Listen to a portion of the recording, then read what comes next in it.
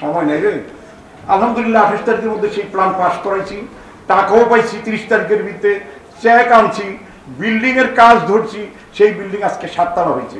তো এইভাবেই এই বঙ্গবন্ধুর সরকার, এই শেখ হাসিনার সরকার ভোটের টাকা দেওয়ার দিনও এই যে ভোটটা কিনা হইলো, এই টাকাটা আমাদের মাননীয় প্রধানমন্ত্রী শেখ হাসিনা প্রথম টার্মে যে ক্ষমতায় আসলেন ওই দিন উনি উসমানিতে বৈশা 5 মাস বাকি ছিল, আমার বললো মতি আমি কিন্তু 5 মাসের প্রধানমন্ত্রী আছি, তুমি কি এখন 1 কোটি টাকা দিলে টাকা নিতে পারবা?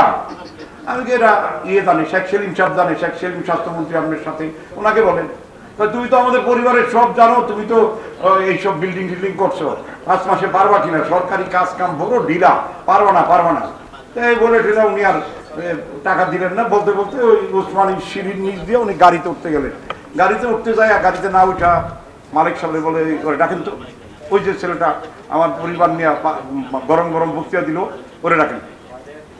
তা আমরা ডেকে নিছি, ওই কি আসলে পারবা, তুমি মুখটা বেজার করে রাখছো কি জন্য? আমি কি আপনি এটা ভালো কিছু করিয়া দেবেন, আমি খুব আশা করছি। আপনি বলেন যে বাংলাদেশে 40 জন আওয়ামী লীগের ভিতরে আমি একজন, তো আপনি আমার কথাটা যদি না রাখবেন তাহলে কেমন হবে? তখন মতি আবার ছিল পাশে থাকি, সেলিম সাহেবের হুকুম দিল যে কালকে ফাইল সই হবে, পরশুদিন টাকা বাজেট দিবা, আমার ক্ষমতায় থাকতে যেন হোমিওপ্যাথিক বোর্ড 1 কোটি টাকা একটা বাড়ি কিনতে পারে। আলহামদুলিল্লাহ এখন বাড়ি কার আছে? আমার খুব অত্যন্ত ঘনিষ্ঠ লোক ছিল মেজর জেনারেল আইনুদ্দিন, উনি আমার একদিন হাসতে হাসতে বলছিল যে আমি একটা কম্পেনসেটর প্ল্যান পাইছিলাম, কম্পেনসেট 2.5 কাঠা জায়গা পাইছিলাম, তো ওই জায়গার উপর একটা বিল্ডিং করছি, ওইটা বিক্রি করে ফেলবো। আমি এই প্রস্তাবটা সবাইকে দিলাম যে এই টাকাটা পেলেই আমরা ওই বোর্ড অফিসটা কিনতে পারবো। আলহামদুলিল্লাহ তবে শেখ হাসিনার সরকার চলে গেল, বিএনপির সরকার আসলো, আমরা ওই টাকাটা পেলাম ওই আইনুদ্দিন সাহেবের কাছ থেকে 1,20,00,000 টাকা দিয়ে, আরো বেশি দাম। আইনুদ্দিন সাহেব আমাকে অসম্ভব ভালো জানতেন, তো ওই জন্য আমি কমায়া উনি 1.5 কোটির নিচে নামবে না, 1,20,00,000 নিয়ে আসলাম। এইভাবে আজকে প্রায় 40 বছর হোমিওপ্যাথির সামনে পিছনে থেকে আমি আপনাদের এই অর্গানাইজেশনের আসলে কিছুই না। অ্যাডভাইজার মানে কি আপনাদের এরকম সবাই সব অর্গানাইজেশন অনেক অ্যাডভাইজার আছে। অ্যাডভাইজার মানে হলো একটা জেনারেটর, বিদ্যুৎ চলে গেলে জেনারেটরের দরকার হয়, বিদ্যুৎ থাকলে জেনারেটরের কোনো দরকার আছে? আমার দরকার হয় জেনারেটর। আমার যদি দরকার হয় সমরের যদি মনে করে বিদ্যুৎ চলে গেছে, ডাক্তার আলমগীর দরকার, তাহলে জেনারেটরটা খাটের নিচে থাকে অন্ধকারে, ওটাকে টান দিয়ে বের করে তারপর স্টার্ট দেয়। আর যদি স্টার্ট দিতে না মনে হয় বিদ্যুৎ থাকার দরকার আছে, তা আমি তবুও আমি মনে করি কি যে যেখান থেকেই হোক স্বাস্থ্য নিয়ে কথা বলবে তার পাশে আমি দাঁড়াবো। এর প্রতি বছর এরকম 100 অর্গানাইজেশনের পিছনেই দাঁড়াই। আপনাদের কি বলা হয়, কথাগুলি কি সত্য না মিথ্যা? আমি সবসময় এটা আমার সুস্বভাব বলেন বোধ স্বভাব বলেন দাঁড়াই। আপনাদের এই অনুষ্ঠান এটা আমার ব্যক্তিগত অনুষ্ঠান না। তারপরও আমি 3 রাত এই অফিসে ঘুমাইতেছি যে অনুষ্ঠানের যদি কোনো ত্রুটি বিচ্যুতি হয়। কালকে বৌদিয়ারা রাতে যাইও দেখছে সবাই যে আমি অফিসের ভিতরে গেঞ্জি পরে আর লুঙ্গি পরে বসে আছি, যে কোথাও কোনো ত্রুটি হচ্ছে কিনা, কোথাও কারো থাকার অসুবিধা হচ্ছে কিনা। রাতে দেখি যে 10-12 জন খায় নাই, আমি সাথে সাথে 2000 টাকা এখন যে খাই আসবো। আমার বিল্ডিংয়ে আমার মেহমান আসছে, তোমরা ডাক্তার সেই দিনাজপুর রংপুর অনেক দূর থেকে আসছে, তারা খায় নাই, এখানে আছে মনে হয়। আমি এদেরকে বললাম যে এখন যে খাবেন নাকি, কথা নাই কোনো, খাবেন না, এটা একটা হইল নাকি আমার বদনাম হবে, আমার বিল্ডিংয়ে আপনারা অনুষ্ঠান করতে আসবে। এগুলো আমি আমার দায়িত্ব মনে করি। তো যেদিন দুনিয়া থেকে চলে যাব, এখন আপনারা বুঝবেন না, এটা বুঝারও কথা না। আমার ছেলে বান্ধবদেরকেও আমি বলি যে আমি কোনোদিন থাকবো না, তোমরা এই প্রতিষ্ঠান চালাইতে পারবে না। সাধনা চালাইতে পারে নাই, শক্তি চালাইতে পারে নাই, বড় বড় অর্গানাইজেশনগুলো নষ্ট হয়ে যাচ্ছে। যে ওই একজন মানুষই আল্লাহ তাআলা পাঠাইছিল যে তুমি এই অর্গানাইজেশন করবা, এখান থেকে 7 লক্ষ মানুষ খেয়ে বাঁচতেছে। এই বিল্ডিংটা থেকে 7 লক্ষ মানুষের রিজিক যাচ্ছে। এই যে 7 লক্ষ মানুষের রিজিক যাচ্ছে, এই 7 লক্ষ মানুষের জন্য আমি আমার সন্তানের জন্য না, আমি আমার পরিবারের জন্য না, আমি প্রকাশ্যই বলি, আমি তোমাদের জন্য না। আল্লাহ আমাকে পাঠাইছে 7 লক্ষ মানুষের আমি খেদমত করি। আমার 6টা এতিমখানা, 6টা এতিমখানায় প্রায় 20,000 লোক খেয়ে বাঁচতেছে। এদের দিকে আমি দিনের অর্ধেকটা সময় দেখবো, এইটাই আমার কাজ। ওই জন্য আমি এরা গেলেই বলি, নদী কবু নাহি করে নিজ দুগ্ধ পান, গাভী কবু নাহি খায় নিজ গাভী খায় না নিজের কি জানি বলি এগুলি বলি যে বংশী কবু হয় না মোহিত নিজের বাঁশির সুরে। তার জন্য এগুলো আমাদেরকে আল্লাহ তাআলা আপনাদের খেদমত করার জন্য, মানুষের খেদমতের জন্য পাঠিয়েছে। এর ভিতরে কোনোরূপ গ্যাপ থাকা উচিত না, 100-তে 100। তা আলহামদুলিল্লাহ, আপনারা ভালো থাকেন। আমাদের স্যার এখন বক্তব্য দিবে। আমি খুবই আনন্দিত যে আপনাদের মাঝে আপনাদের মহান আশা ছিল, 3 দিন যাবৎ আপনারা এরকম নীরবে শুনে আসছেন। স্যারের যদি শেষ বক্তৃতাটা না হইতো তাহলে যেন একটু অসম্পূর্ণ থেকে যেত। আলহামদুলিল্লাহ, প্রকাশ মল্লিকের মতো লোক এই অনুষ্ঠানে আছে, এটা তো চিন্তা করার মতো না। তার বক্তৃতা আপনারা 3 দিন শুনছেন। তাই আমরা মনে করি প্রকাশ মল্লিক আমাদেরই লোক। আসলে ভুলে পূর্ববঙ্গ হইলেই ভালো হইতো, ভুলে পশ্চিমবঙ্গ হয়ে গেছে নামটা নাকি দাদা? ভুলে পশ্চিমবঙ্গ, আপনি আমাদেরই মানুষ। আলহামদুলিল্লাহ, আপনারা সকলে ভালো থাকেন, সুন্দর থাকেন, সুস্থ থাকেন। আমাদের সকল ভুল ত্রুটির জন্য আপনারা আমাদেরকে মাফ করে দিবেন। আল্লাহ আপনাদের সকলের মঙ্গল কামনা করুক। আমার ভাই বন্ধু বলতে পারেন, খুব আপন লোক উনি, আমাদের স্যারের বন্ধু, এলাকার মানুষ। স্যার যে এত ভালোবাসে মানুষদেরকে, বড় মানুষরা এরকম বড় ভালোবাসে। ছোট্ট একটা গল্প, 1 মিনিট লাগবো।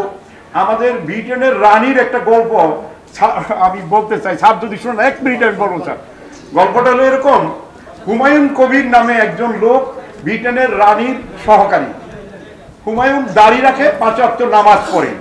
তো হুমায়ুনের ছবিটা পত্রিকায় দিছিল সেদিন, আমি এই ভাইয়ের মতো চেহারাটা। হুমায়ুনের বইয়ের নাম জাহিদা। তো এখন রানী 1700 লোক নিয়ে ইয়াতে যাবেন, কানাডায় যাবেন বেড়াতে। তো রানীর হাজব্যান্ড অবজেকশন দিছে যে হুমায়ুন মুসলমান, এটা একটা জিএমপি, এইটাকে রানীর সাথে রাখা যাবে না। তো অনেক ফাইলের ভিতরে হুমায়ুনের ফাইলটা রাজা বাইরে ফেলে দিছে, বলছে না হুমায়ুনও যাবে না, জাহিদও যাবে না। কত লোক আছে রানীর। রাজা রানী দেখতেছে, শেষ দিন দেখতেছে যে হুমায়ুন এই জার্নিতে থাকবে না। তো ডাইকা বললো, আমার হুমায়ুন। স্যার, হুমায়ুন আর জাহিদা যেতে পারবে না। কেন? রাজা তার ফাইল ফেলে দিচ্ছে। ঠিক আছে, তোমরা রাজাকে নিয়ে যাও, আর হুমায়ুন আর জাহিদা আমার সাথে থেকে যাক, তোমরা চলে যাও কানাডাতে। তো বলেন কি, রানীর জন্য সবকিছু হয়েছে। রানী হলো শাসক, রাজা তো আর শাসক না। তাই বলছে যে না, আমি হুমায়ুনকে জাহিদাকে ছাড়া, ওরা আমার ওষুধ দেয়, এটা দেয়, ওটা দেয়, আমার বিছনা বাজ করে দেয়, ওদেরকে আমি পছন্দ করি। যদি ওরা জিএমবি হয়ে আমাকে মারে, তা আমি নিশ্চিন্তে 97 বছরের বুড়ি আমি, আর আমার বাইসা থেকে কেউ মারা যাবো, কিন্তু তবুও ওদেরকে আমি অপমান করতে পারবো না। তো ওইরকম একজন মানুষকে ভালোবাসে, এই ভালোবাসার মূল্য অনেক অনেক অনেক বড়। তারেক ভাই যাকে ভালোবাসে জান দিয়েই বাসে, আমাকেও ভালোবাসে এরকম জান দেয়া। আমার সামনে মনে হয় কোনো একটা বোমাও যদি ফুটে, আগে সে মরবে, পরে আমাকে মরতে দিবে। তো এই ধরনের মানুষ তো ভালোবাসার যোগ্য। স্যারের খুব আপন।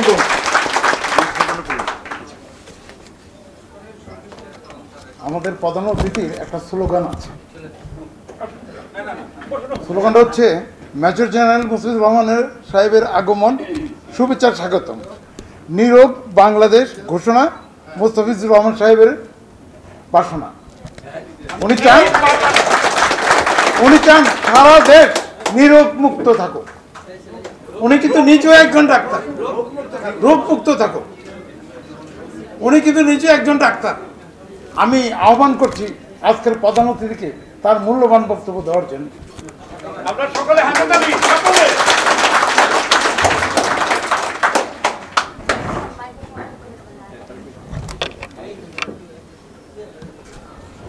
Homeopath health and medical society Bangladesh আয়োজিত দুরারোগ্য ও মরণব্যাধি প্রতিরোধ ও নিরাময় ব্যবস্থাপনা শীর্ষক 10ম আন্তর্জাতিক সম্মেলনের সম্মানিত সভাপতি জনাব ডক্টর আলমগীর মতি, মঞ্চে উপবিষ্ট ডক্টর জোহা এবং অন্যান্য ইন্ডিয়া থেকে আগত, আমাদের কলকাতা থেকে আগত বিশিষ্ট হোমিওপ্যাথিক চিকিৎসক এবং ওয়ার্ল্ড হোমিওপ্যাথি অ্যাসোসিয়েশনের প্রেসিডেন্ট জনাব প্রকাশ মল্লিক এবং মঞ্চে উপবিষ্ট অন্যান্য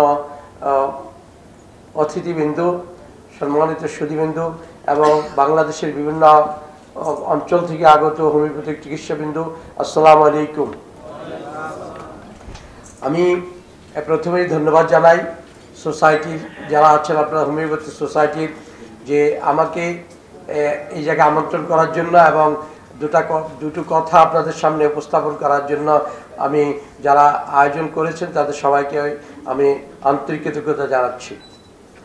সাথে সাথে আমরা আজকের যে বক্তব্য দিলেন যে সভাপতি আলমগীর মতি সাহেব, উনি বললেন যে ওয়াই উই আর হিয়ার, আমরা আসলে কার জন্য, আমরা কেনই মানে এইসব মানে করছি কার জন্য, আসলে ফর দ্য হিউম্যান বিং। আমাদের এই যারা আবার এই হিউম্যান বিং হু আর দে, আমাদের সোসাইটি, আমাদের আত্মীয়, আমাদের ডিয়ারেস্ট মানুষরাই আপনার কাছে আসে, তাদের যখন অসুস্থ হয়ে পড়ে তখন আসে। এইসব লোকদের প্রতি আমাদের আসলেই দায়বদ্ধতা আছে। আমাদের আপনি এডুকেশন বলেন, ডিগ্রি বলেন, অথবা অর্থবিত্ত সম্পদ যাই বলেন, সব কিছুর পিছনে কিন্তু ওরাই আসল প্রাইম মোবাইল। ওনাদের কারণেই কিন্তু আপনি আজকে ডাক্তার যেভাবে পরিচয় দিচ্ছি। অতএব তাদের দিকে আমাদের তাকাতেই হবে।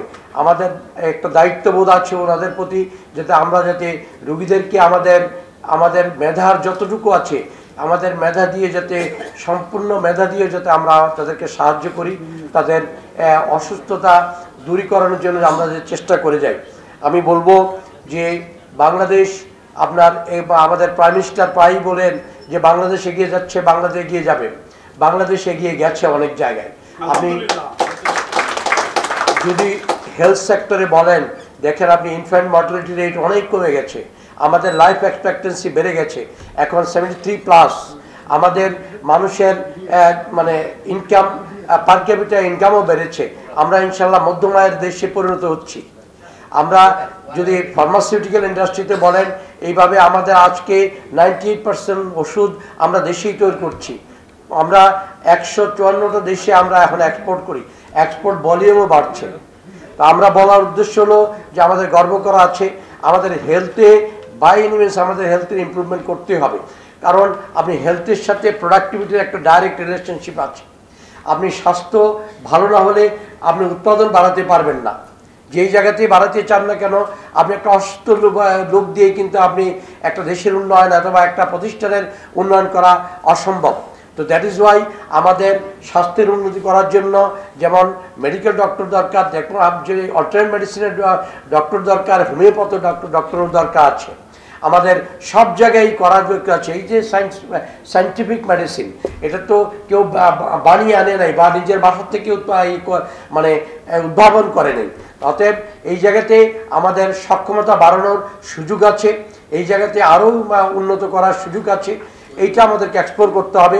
আমরা সবাই মিলে, যেমন এডুকেশন দরকার, যে প্রিন্সিপাল সাহেব আছেন হোমিওপ্যাথি কলেজের, যে ওনাদের পক্ষ থেকে কারিকুলামে চেঞ্জ আনা এবং কোয়ালিটি মেডিসিন প্রডিউস করা।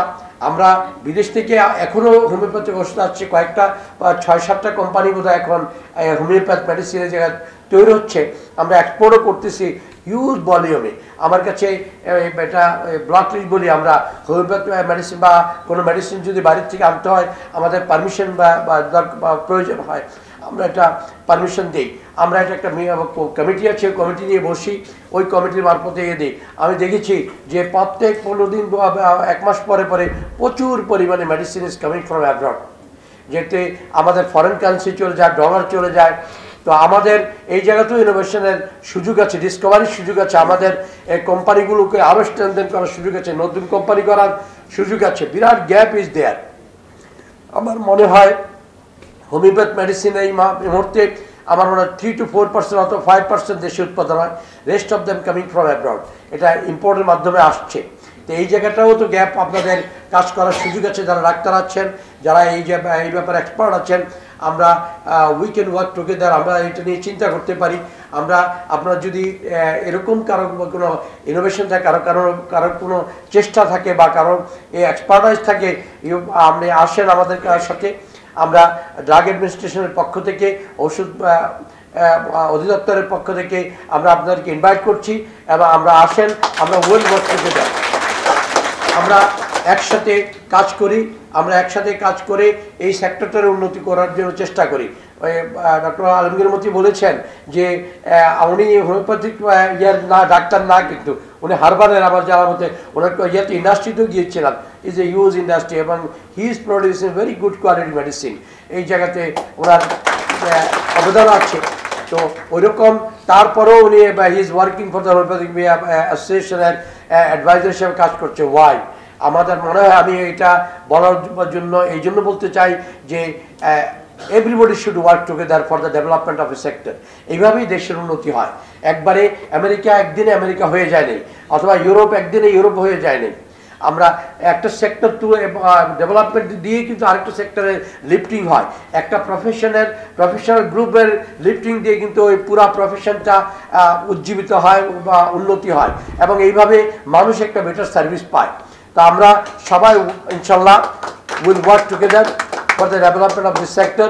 আপনারা আসেন, আপনারা আমাদের সাথে বসেন, মাঝে মাঝে আমাদেরকে ইয়ে করেন, কারণ এ ম্যান ক্যানট বি মানে expert of all the subject, এটা হইতেই পারে না, সারা দুনিয়া কেউ হয়নি। এরকম আপনি যারা এক্সপার্ট আছে, আপনারা আসেন, আপনারা একটা চিন্তা করেন, আপনাদের একটা অ্যাসোসিয়েশন আছে, অ্যাসোসিয়েশনের মারফতেও আমাদের কাছে প্রপোজাল আসতে পারে, how we can work together, how we can go forward, আমরা কিভাবে এই সেক্টরটার উন্নতি করতে পারি, আমরা এইটার আরও কিভাবে সুফল মানুষের কাছে পৌঁছাতে পারি, এই নিয়ে আলোচনা হতে পারে। এবং আমরা আই এম গিভিং অ্যাসিওরেন্স যে ইফ ইউ কাম, আপনারা যদি আসেন, আমি আমার দ্বারা যতটুকু করার আছে, আমার সরকারের পক্ষ থেকে যতটুকু করা আছে, আমি তা করবো ইনশাল্লাহ। বিকজ আপনাদের কাছে কিন্তু রুট লেভেলে একদম যারা খুব মানে দুরারোগ্য রোগে বা ভোগে, অথবা অন্য কোনো জায়গায় চেষ্টা করতে ব্যর্থ হয়, তারাই কিন্তু বেশিরভাগ আপনাদের কাছে যায়। আর যার কোনো ইয়ে থাকে না, যার আর কোনো হোপ থাকে না, তারা আপনার কাছে বেশি যায়। তো তাদেরকে কিভাবে সাহায্য করা যায়, তাদেরকে কিভাবে এই হোমিওপ্যাথি চিকিৎসা সিস্টেমের কিভাবে ডেভেলপমেন্ট করা যায়, এ নিয়ে একটু চিন্তা করেন, আমাদেরকে সম্পৃক্ত করেন, আমরা একসাথে কাজ করব ইনশাল্লাহ। আবার আজকের সভাপতি সাহেব আমাকে একটা কাগজ দিয়েছিলেন যে একটা পয়েন্ট আসছে যে হোমিওপ্যাথিক ইয়ার জন্য, ফার্মাসির জন্য যাতে আমরা ড্রাগ লাইসেন্স যাতে দেই, ড্রাগ লাইসেন্সের কথা বলেছেন। তো আমরা ড্রাগ লাইসেন্স দিতে কোনো অসুবিধা, আই এম গিভিং, দিচ্ছি কিন্তু ডেইলি। আমার মনে হয় যে 8-10টা তো বিভিন্ন সরকার বা বিভিন্ন ডিস্ট্রিক্ট থেকে আমাদের ড্রাগ সুপার আছে, তাদের মারফতে আপনি অ্যাপ্লাই করেন, অ্যাপ্লাই করে আমার কাছে আসলে আমি কিন্তু দিচ্ছি, সমানে দিচ্ছি, কোনো না করা হয় না, কোনো বন্ধ নাই। কিন্তু মাঝখান দিয়ে বন্ধ ছিল, এখন কিন্তু আর বন্ধ নাই, এখন কিন্তু দিচ্ছে। হ্যাঁ, দিচ্ছে না? আচ্ছা, কুমিল্লা দিচ্ছে না।